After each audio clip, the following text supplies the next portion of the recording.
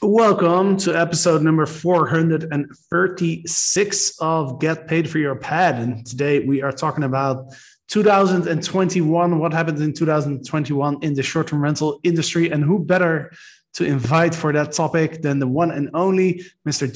David Jacoby, the president and co-founder of Hostfully, not CEO, the president and co-founder. All right, Jasper. Thank you for having me. I miss you. It's been a while. And I think back to the good old days when we had our show together and you had just reached episode 100, I think. And that was a huge milestone. And boy, we're like the old timers now. That's right. Yeah. I don't even know how many times you've been on the podcast.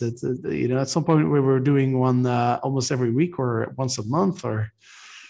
Yes, we did a news update every week or every couple of weeks. But yeah, because I'm not on as much anymore, I will just remind all the new listeners how much you've had an impact on me before Hostfully even started.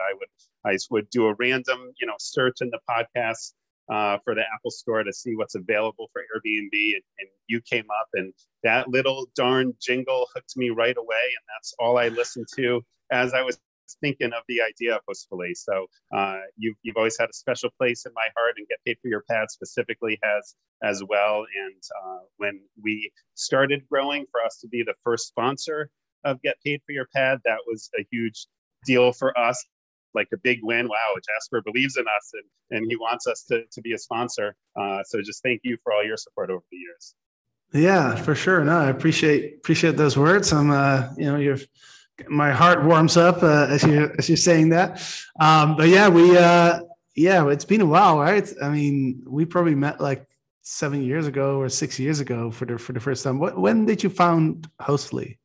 2015. So 6 years ago. Yeah. So that was right a year after I launched the podcast. Yeah. Yes. Yeah. So let's dive into it. 2021. What a year! What a year for the short-term rental industry. Indeed, sure. So one thing that I feel is pretty consistent is that nothing was consistent. So 2021, there were lots of changes, of course, from 2020. So either there was more competition or there was less competition, or people had one problem in 2020, they kind of figured it out and had another problem in 2021. On the competition side, just like speaking high level, 61% reported that they had more competition in 2021 than the year before. But what's interesting about that is that everyone who said they had more competition, they also reported a big increase in income. So competition isn't necessarily bad, right? Yeah. It makes me think back to Burger King's strategy when they started. They would look to see where there was a McDonald's, and that's how they knew where to have a location. They just open up wherever the McDonald's was, they'd have that. So you see these big changes in market dynamics, both more competition and also less competition. So in some places, so let me back up. Actually, we started really broad with this. We do a report every year.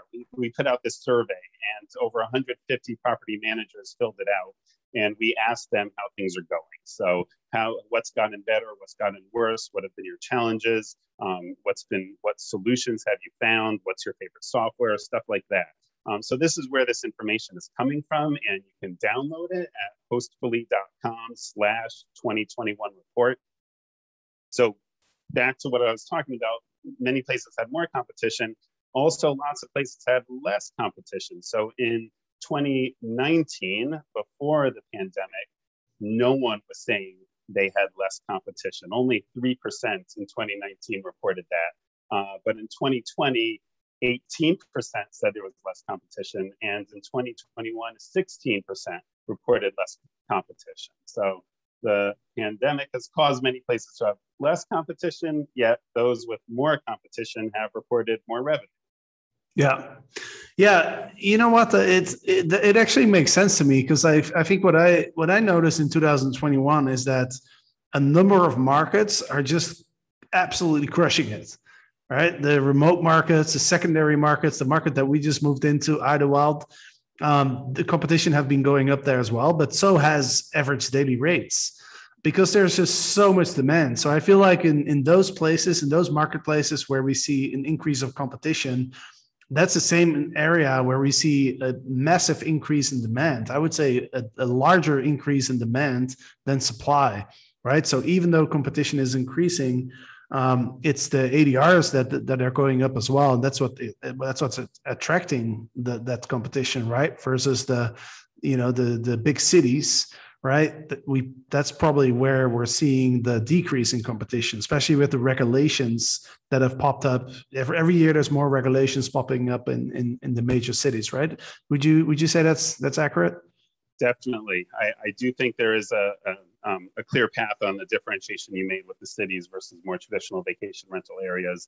And you are seeing the OTAs, Airbnb, Vrbo, they are really working hard to increase supply, right? So Airbnb, with all the changes they made to kind of fudge supply of a certain area by having more flexible searches, right? So if you search for Tahoe, maybe it'll show other places, or they're really promoting, I'm open to anywhere, to really show more supply than a targeted area.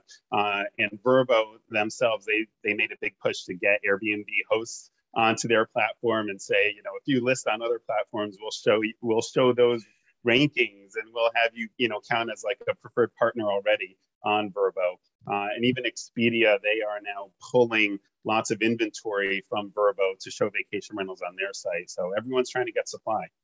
Yeah.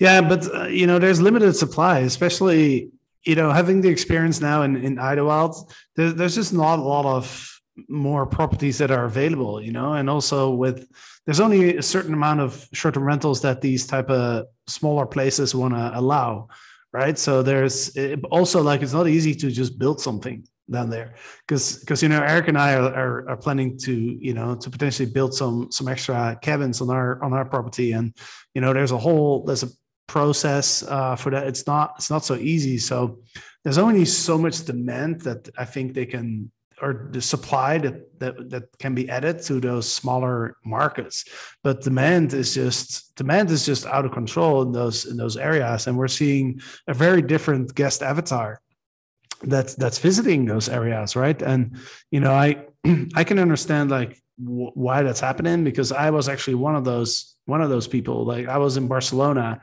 and because of the lockdowns and stuff, like, I didn't really get to travel internationally.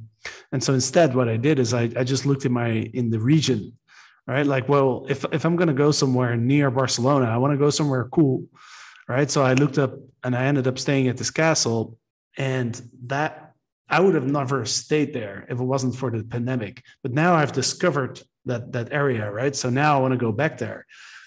So I think that there's like a lot of the traditional vacation rental markets. I think in the past they were pretty reliant on like kind of people that come every year, that have been coming there for a while, and now you're seeing like a whole different group of people that have discovered those areas. Yeah, definitely. And there's some trends there with marketing, and what we've noticed on the change of marketing from 2020 to 2021. Marketing was both a big growth strategy in 2020. We always ask people, how are you planning to grow your revenue or your business? And that was a big strategy in 2020. It was also a big challenge, a big pain point, right? Because they were focused on new markets, on getting local or getting first responders, or just different social media marketing on Instagram. But in 2021, that was actually less of a focus. So in 2020, 14% reported it as their biggest challenge, and in 2021, only 5% reported as their biggest challenge. So that was like a big focus last year as they were scrambling, and now they kind of figured it out a little more so this year, and focus on some other things. There's also big difference between the size of the property management company and where they're getting reservations from. So if you were smaller, if you're under 50 properties, around 50% of your reservations are coming from Airbnb, and maybe 12 to 20% are coming from Vrbo, and only 18% are direct bookings. But if you're a large property manager, I was really surprised. Airbnb was basically the same as Vrbo. It was a little bit more. So 21% of their bookings came from Airbnb, 19% from Vrbo. But get this, 44% were direct bookings. So larger property managers, they spent a lot of time on marketing, not just in 2020, but even years before, and they're getting a lot more direct bookings. Larger property managers are more likely to be on a property management platform as well, and that increases. It's easier to increase your distribution when you're on a property management platform. And there's some new channels that we're seeing as well. So Marriott is the big new one. Their homes and villas division, that's becoming popular. And as business travel increases, that's only going to get more popular because of points. Business travelers can get their points by staying in hotels and then use those points for the family vacation on the homes and villas side of things. And then we're seeing other, websites like Plum Guide. People mentioned about 20, 25 different other websites that they're getting bookings from, and some new ones too, like CHBO. So corporate housing by owner, the corporate version of Vrbo. And my favorite one listed was budandbreakfast.com too. So 420 friendly website. That's hilarious.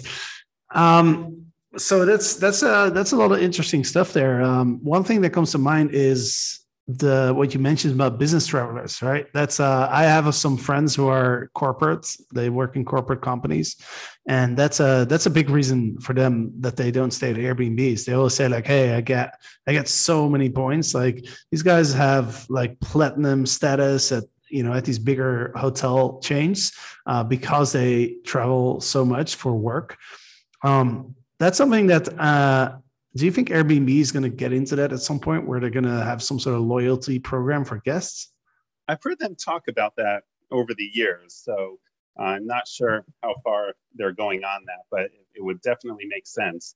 I think business travel, it's going to be a while for that to get back to normal rates. So maybe that became less of a focus for them because of the pandemic compared to other stuff, but they were talking about that a few years ago. Expedia, that's another thing that can work for them since they have they own Vrbo. So they do have loyalty points and reward points as well. So you can do it for hotels there and then do a vacation rental. So it's probably a matter of time, but it might actually be lower on their priority than it was before the pandemic. Somebody suggested to me that Airbnb should have, instead of just having super hosts, they should have super guests as well. I like that concept. Yes, definitely.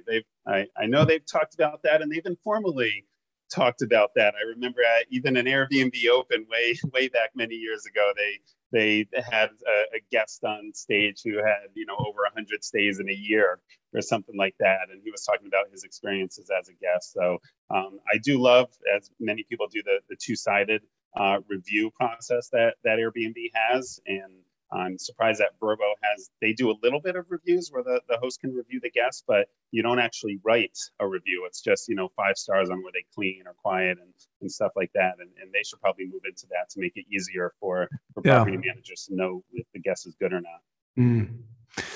Yeah, talking about reviews, I was thinking the other day how it's kind of crazy on Airbnb where the review system is, it's almost like, black and white. It's almost like binary, right? Where it's like it's either a 5-star or it's not a 5-star. You know what I mean? And the 4-star is almost just like it's not, a 4-star. You would think if you talk to somebody who doesn't know Airbnb, you would say like, 4 stars sounds pretty good, right? But it's really not. So I was thinking, I booked a hotel on Booking.com a couple of days ago, and I was just looking at the ratings on Booking.com, and I was thinking maybe that's a better rating system. On Booking.com where you rate from 1 to 10, because then it's not so much more of it's either a 5-star, it's not a 5-star. Well, what's interesting is it's not black and white when you're doing the review process. So they do ask about the overall stay, but they also ask about cleanliness and about location and about communications, and you're ranking all those 1 through 5. But what shows is, I think, the main how was your stay, right? The overall, So they maybe could do a better job at exposing what the sub level rankings are, that both the host and the guest spend a lot of time doing on the review. They are gathering a lot of information, so they could do a better job showing that. Yeah, and I agree. Like 4-star review for a property on Airbnb as an average, that's pretty terrible. I mean, you're looking at 4.9 versus 4.7 is the difference between really good and so-so, it seems these days. Yeah, exactly. And so as I was looking at booking.com at different hotels, I was like, one hotel has like a 9.2 and another one has like 8.8. And, from my experience, like when on booking.com, if a property ranks, higher than like a 7, that's kind of like the zone where I feel like if it's below a 7, then I'd be worried to stay there. But if it's like an 8.1 or something, or 8.7, like that's still pretty good, right? If you're ranking from 1 to 10. So I just feel like it might be a bit more of an accurate representation, or it allows guests to be a little bit more accurate, I think, in describing the experience or rating the experience. Absolutely. It's important to read the reviews as well, see what people say. And in addition, I've never been a big fan of the location rating, because there's nothing a host can do to actually change that, right? It's kind of in my opinion, the guest responsibility to know where they want to stay, and then be happy with that. Because okay, I get 3 stars for location. How can I fix that?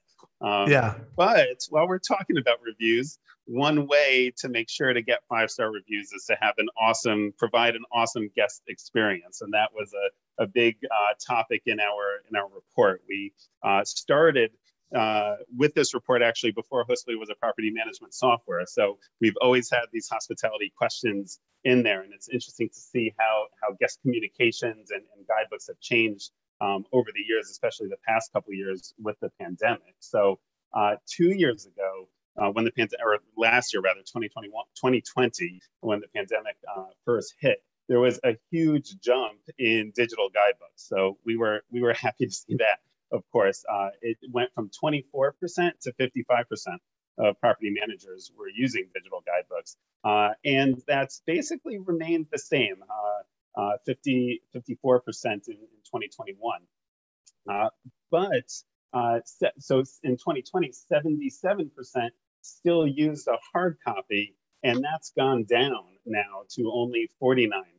So what happened? I guess last year they left the hard copy in there and also started providing a digital guidebook. And then once that hard copy got all raggedy, they just didn't replace it. Yeah. I think there's a trend in throughout the world towards less touching things and more digitalization, right? Like, because have you been to any restaurants lately? Everywhere, sure. You don't get a physical menu anymore. It's like a QR code everywhere now. Yeah.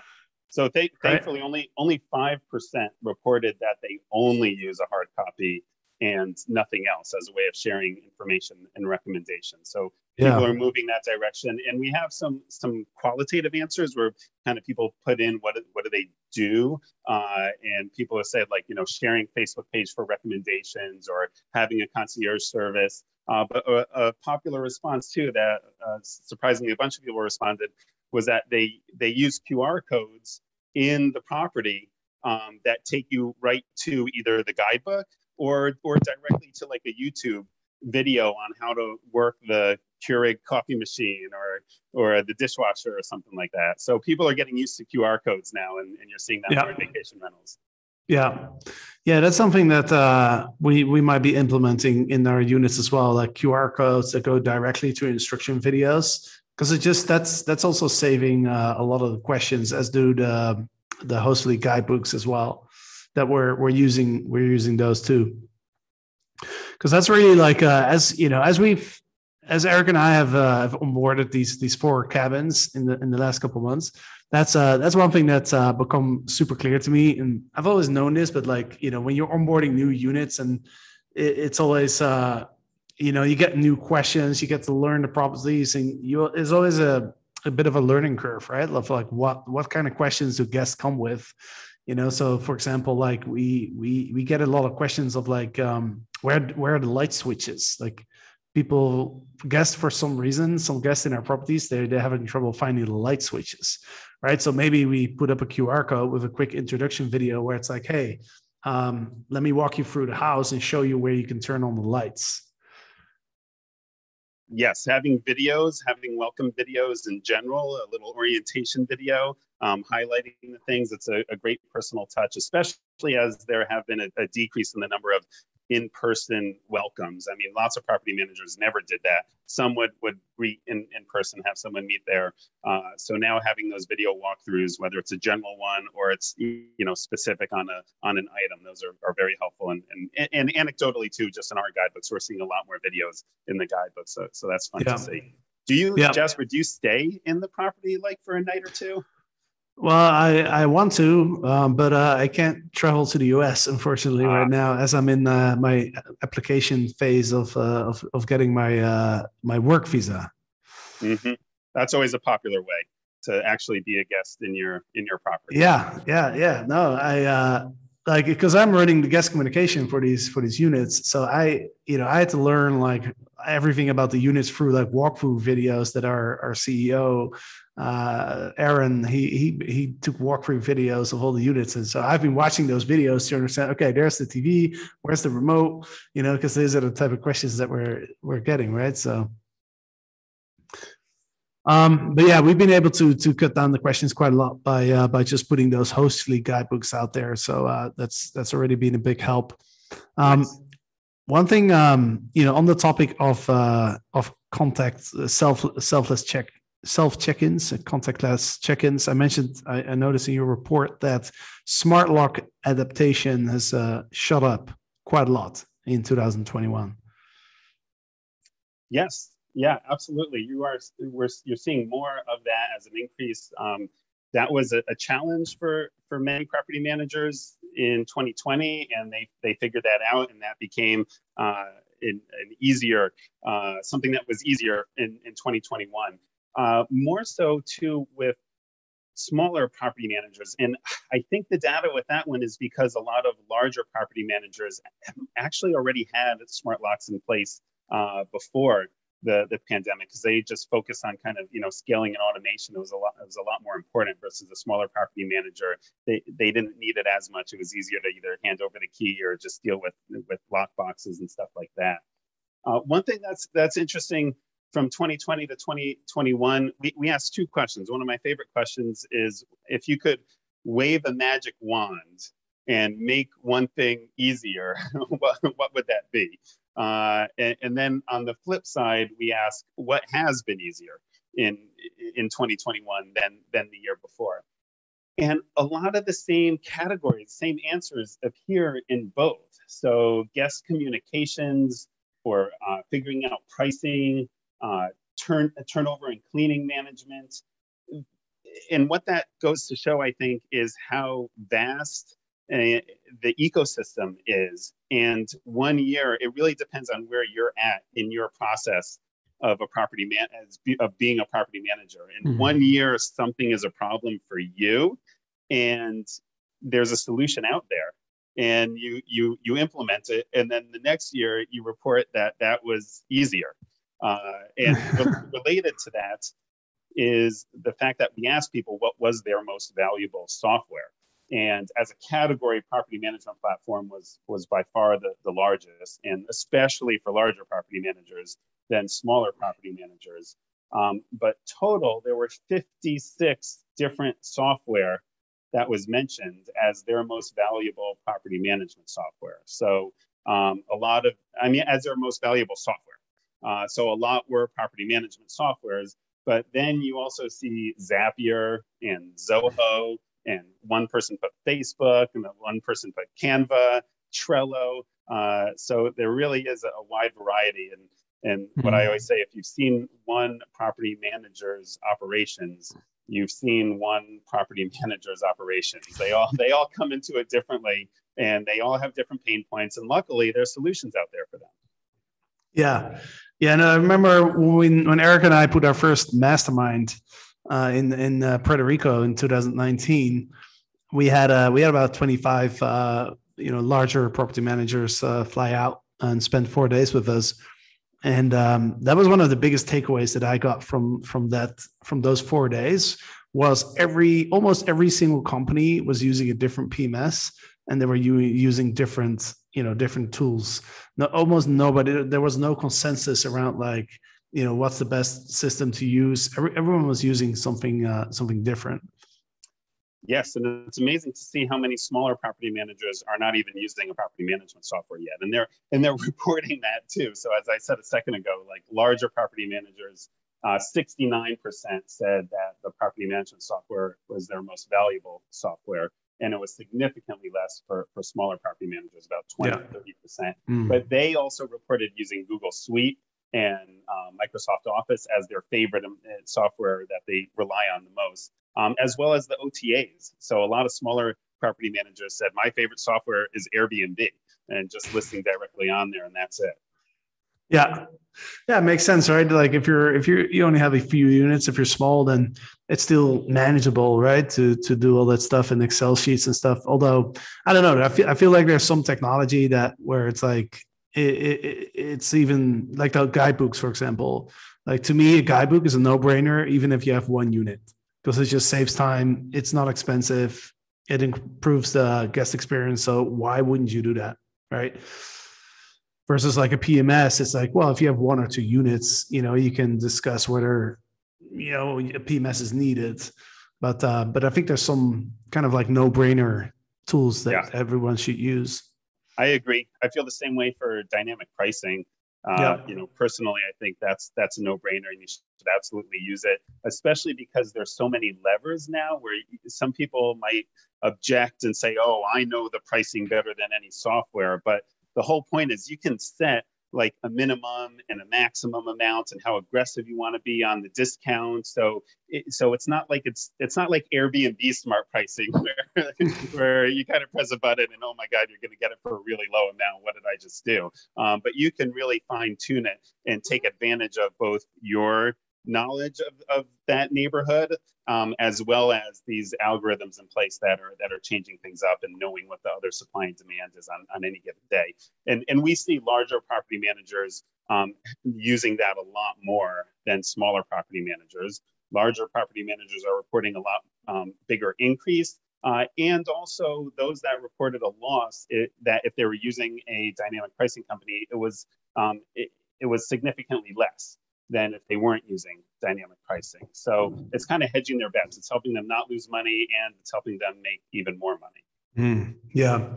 I'm really enjoying all the new customizations that the pricing tools have been coming out with. Like we're using Wheelhouse, and it's almost like every week I get an email from them saying like, hey, we've got this new setting, like you can do variable minimum stays now and dynamic this, dynamic that. So it's it definitely makes it really interesting. But I think one thing that I've noticed is pricing apps are no longer a tool where, like you said, like you just press a button and it kind of does what it needs to do.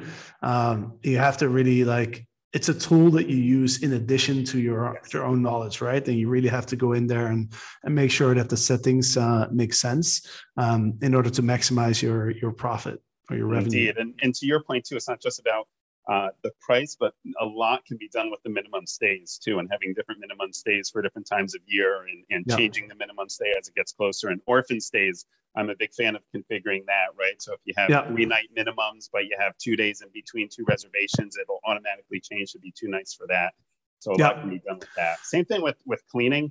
We'll talk about one other software. That was a big category, of course, just cleaning and turnover management in general. And in 2020, it was a big pain point. Obviously, everyone was putting in new protocols, and same thing in 2021. But what's interesting is the different reasons. So in 2020, the pain point around cleaning was putting in processes and implementing like a turnover management software to track that off. But in 2021, it was really about staffing levels. So, the staffing issue in general that you hear about everywhere really applied to cleaning. And a lot of people were talking about how hard it is to maintain good, reliable cleaners.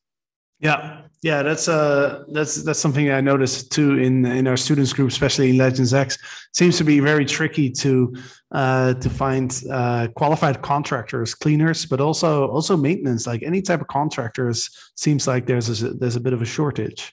Yes. Yeah, not just in vacation rentals, but everywhere. So Yeah, hopefully things will turn around in that regards for 2022. yeah. Talking about 2022, we've been talking about 2021, kind of a recap, what's happened, what are trends, what are some expectations that you have for 2022? Well, hopefully more increased revenue for for everyone, right? And that's what people are planning on. But what we're seeing from property managers, they're saying more focus on pricing, so implementing dynamic pricing, and also adding more properties to their portfolio. So that in 2020, that wasn't much of a growth strategy. People were just like trying to hold down the fort. And then in 2021, you start to see more people responding with increasing their portfolio, and that's what people are doubling down on for next year, wanting to really grow and get more properties on board. So implementing dynamic pricing, increasing portfolio, and then also upselling. But we see this every year. So property managers say that a big goal is for them to do more upselling next year, mid-stay cleaning, early check-in, extended checkout, partnering with tour and activity providers and reselling that. So everyone has the best of intentions, but then when we ask if you actually did it, a lot of people say no. So like people say, so 30 to 45% say they plan to implement it next year, but only 10% actually did this past year. And it was the same number, 30 to 45% last year say that they plan to, but only 10% did. So we'll see when that finally starts happening, and that'll be a big nut to crack. And lots of software are trying to work on that and make it easier for property managers. Yeah, that's definitely been a topic where a lot of people are talking about it, but not a lot of people are actually doing it. That's what we see in our students groups as well. So I don't know. I feel like it's just going to be the same next year. Like everyone will talk about it. No one will going to really do it. Especially like when people are focused on adding more units. Like it's a question like, how much effort do you want to put in? Like, upselling a few things here and there, making a little bit of extra profit, or just going out and increasing your portfolio. Yeah, you would think too, as a property manager that's managing other people's properties, you're only getting 20 to 30% of the rent. So having these upsell opportunities, depending on your, the business structure with the homeowner, you can be getting all the revenue, all the profit from these upsell opportunities. So in theory, it's a great way for property managers to increase their revenue and not have to, share such a big chunk with the homeowner. But the technology is hard. It's complicated. It requires right now a lot of manual work, or having a large team where you have people focus on it. Yeah, exactly. Yeah. So I think that's the challenge, man. I think people are trying to keep their businesses as simple as possible, and it's already like a fairly, I'd say fairly complicated business to run anyway in hospitality, right? Because you're dealing with people. It's 24 hours. Like, there's a lot of challenges already. So I don't know. Like, I would say like that's probably not going to be a big focus for us personally. But yeah, it'll be interesting to see if people are going to really finally start taking action on that department. Well, I'm glad you're realistic about it, because as I said, many people want to and plan to and then don't. But you're good at setting goals and hitting goals, and I know all your Legends X students are really good at that as well. Yeah. I feel like there's a lot of extra revenue that you can kind of squeeze out of your properties and saving time by implementing systems and automation, really optimizing the pricing and doing retargeting marketing, right? Reaching out to your past guests and having them come back. So I feel like that's the first thing that we have to really, really optimize before we start, looking for different revenue streams. That's kind of our strategy anyway. Awesome, David. It's always so fun to talk to you, man. Any final thoughts before we wrap this up? Well, that went by fast. So much more to talk about, but It's okay. It's all there in the report, so everyone can take a look at it later. Once again, go to hostfully.com/2021 report, and tons of information from you and your peers, you the listener, that is. So thanks to all the listeners and all the property managers who participate in this report every year. A lot of the questions are the same every year, so it's fun to see how the changes have happened over the years. Of course, we've had some new kind of COVID section and a couple other questions, but it's fairly consistent. So I'd encourage everyone to check out this year. We also have, last year and the year before as well, if you want to do any comparing. And I would love to hear your comments. So after you read the report, please send me a note at david@hostfully.com. I'd love to hear from you. All right. Yeah, I highly recommend the report. I think it's one of the best ones in the industry. If not, maybe it's even the best one in the industry. What do you think? Stop. And now there's lots of good reports, but this is a good one. We are very proud of it. And we also have a lot of expert insights in there I forgot to mention. So Jasper, thank you to you and to Eric as well for both providing some commentary and some insights into the report. So there's some quotes from each of you. You've both supported us in the past as well. And there's lots of other experts, about 20 or so experts that have added their 2 cents about the report. Yeah, I think you guys even gave me my own personalized landing page where I can send people to check out the report. We might have. Make sure to include that in the show notes, right? Yes, I will do. Like, do I get some credit if a lot of people go to my link, or you get a big hug the next time I see you? We report it. So awesome. All right, David. Thanks for jumping on the show. I'm sure you're going to be on the show back in 2022. The question is not if you're going to be back. The question is how many times, right? Oh, stop it. Awesome, Jasper. It's always a pleasure. Thank you very much. Happy holidays. Happy New Year. And I will see you on the flip side. That sounds great. Thank you, David. And thanks to the listeners. We will be back on Friday with the next episode of Get Paid for Your Pad. Until then.